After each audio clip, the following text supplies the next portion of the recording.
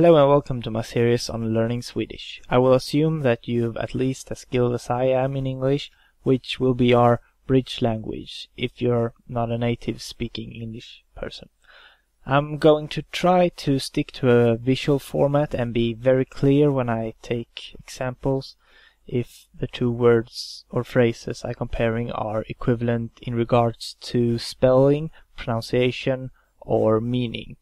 And if you truly want to learn Swedish, I implore you to practice on your own. I can't teach you the whole Swedish dictionary and all the different dialects and slang words that exist. It should also be noted that I'm not at all an educated language teacher. I'm just a random Swedish dude who wants to do this.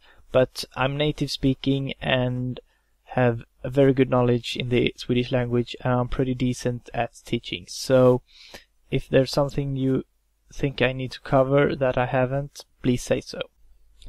Anyhow, let's get started. First off, I want to start with the very basic, the alphabet. The Swedish alphabet has 29 letters, although some like Q, W and Z is almost never used except in names and a very few words. There are 9 vowels, which are A, E, I, O, U, I, O, Ä, Ö, and the rest are consonants. Note that Y is considered a vowel and therefore doesn't in Swedish has the same pronunciation as J in English. Pronunciation in Swedish is fairly simple since all letters are pronounced as one sound, contrary to English.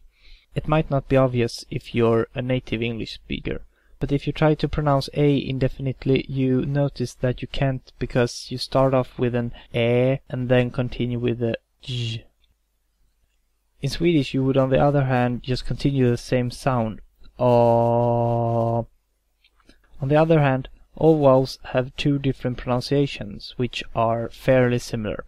These 2 pronunciations are called short and long vowel, and the short vowel is usually shorter and more high pitch, while the long vowel is longer and has lower pitch.